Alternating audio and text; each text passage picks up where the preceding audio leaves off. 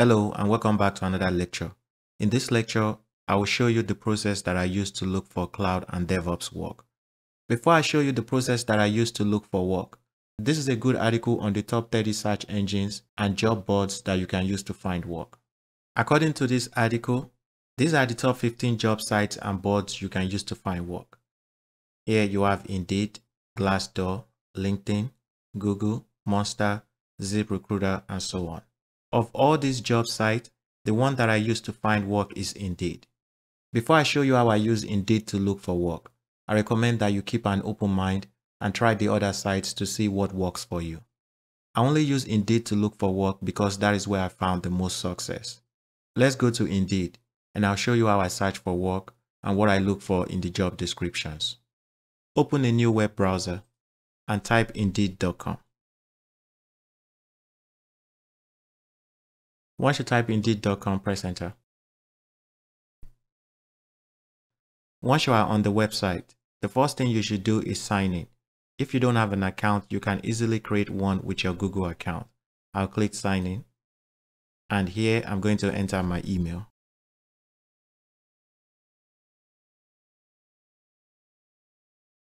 You can either use your email or Google, Apple, or Facebook to sign in. Once you enter your email, click continue.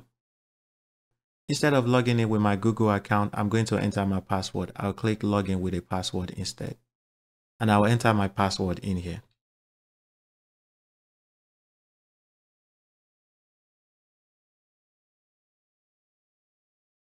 Once I've logged into my Indeed account, this is how I look for work. In this search box that says what, this is where I will type the job title that I am looking for. When I am looking for cloud position, the job title I always type in here is cloud engineer. So in this search box, type cloud engineer. Once you type cloud engineer, select it here. Then in this search box that says where, this is where you enter the location where you want the job to be.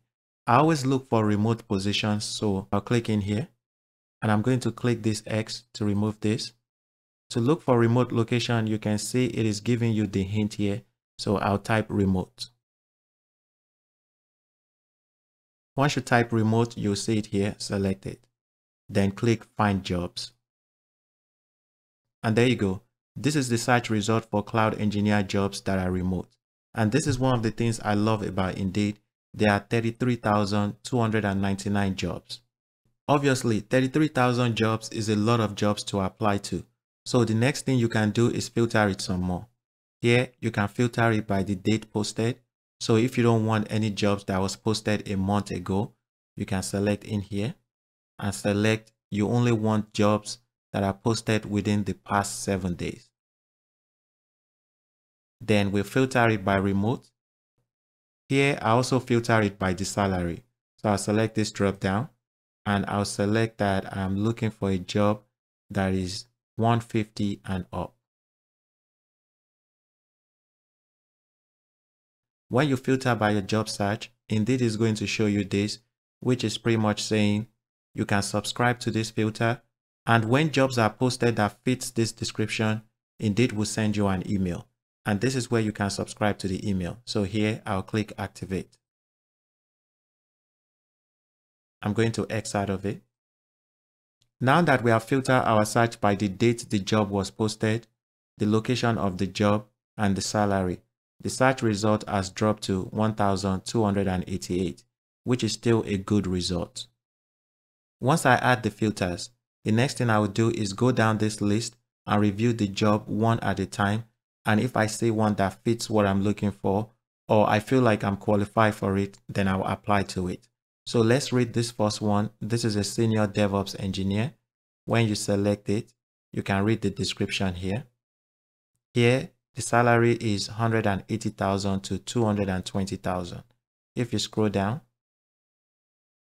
under qualifications, they want you to have Google Cloud Platform experience 1 year.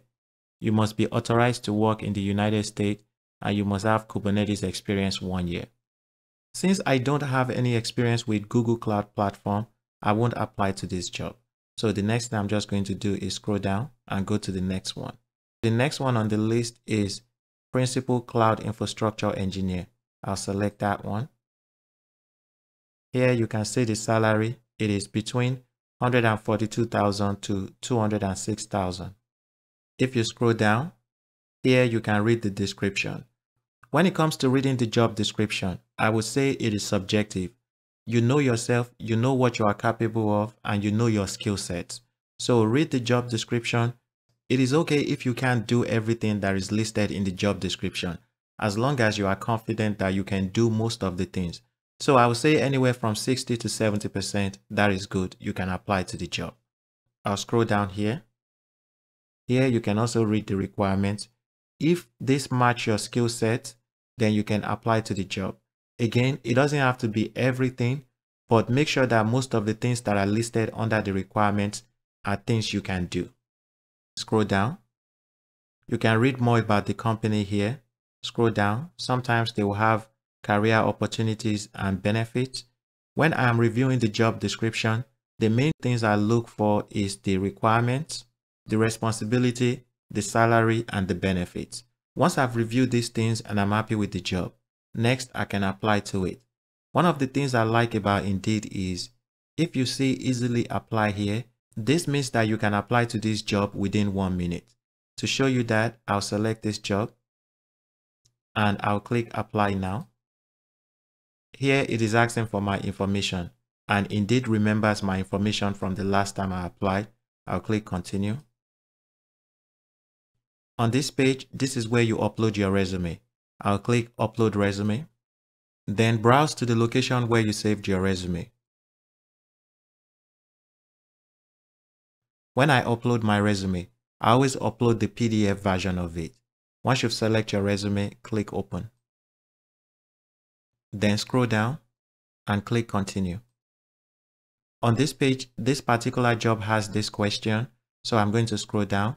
It is asking by my ethnicity. I'll select this drop down and select Black or African American. I am male. Scroll down. And here it is asking for my veteran status. I'm not a protected veteran. I'll select this and click continue. Then on this page, they have more questions. I'll just scroll down. This is a disability question. I'll scroll down. I do not have any disability. I'll scroll down and click review your application. On this page, you can review your application. Once you've reviewed it, scroll down and click submit your application. This is how I apply to a job on Indeed. Once you apply to the job, I'll just close this for now.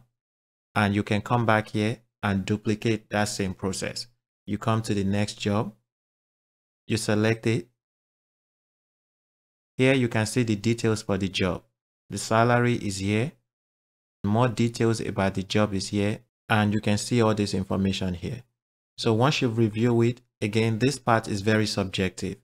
You know yourself better. If you feel confident that you can do half of what is listed on the job description, I would recommend that you apply to the job. This is literally the exact process that I used to apply for jobs. Another thing I want to mention is, don't be discouraged when you apply to a job and you don't hear back from them. In my opinion, it is a numbers game. And one of the reasons why I like Indeed is, Indeed has this easily apply. You just saw when we applied to this job, it took less than 1 minute. So what you want to do is, for all this job that says easily apply, you can see all this job has easily apply. So if I scroll down, easily apply, here easily apply. For every job that has easily apply, that you've read the job description and you are happy with it, you should apply to every single job.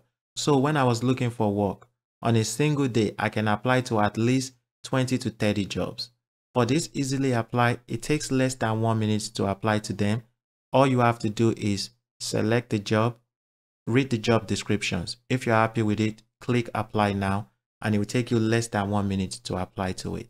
It is a numbers game, guys. So don't be discouraged if you apply to a job and you don't hear back from them. Continue applying. Every day, come to this site, apply to any new job that you see. And when you apply to all these jobs, eventually some of them will get back to you. And from there, you just have to do well in the interview. Another thing I will mention is if you are not on LinkedIn, make sure you create a LinkedIn account and update your LinkedIn profile. Even though I don't apply to jobs on LinkedIn, sometimes recruiters reach out to me there. So you want to make sure you have an updated LinkedIn profile. This is the exact step that I used to look for cloud and DevOps position. If you have any questions on this lecture or there's any part you don't understand, please leave your comments below. Thank you, and I'll see you in the next lecture. Bye.